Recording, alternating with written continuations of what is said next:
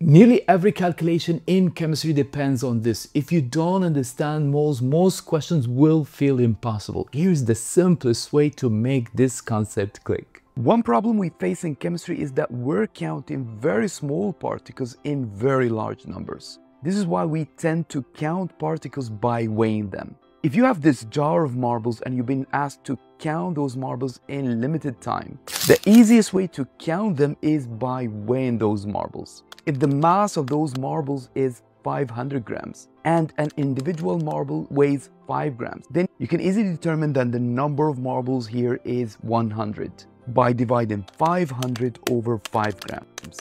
The mole concept relies on the same principle. To determine the number of moles of a substance, you divide its mass over its molecular mass. A mole, by definition, is the number of carbon-12 atoms in 12 grams of this element. This number is known as the Avogadro number, which is approximately 6 times 10 to the power 23.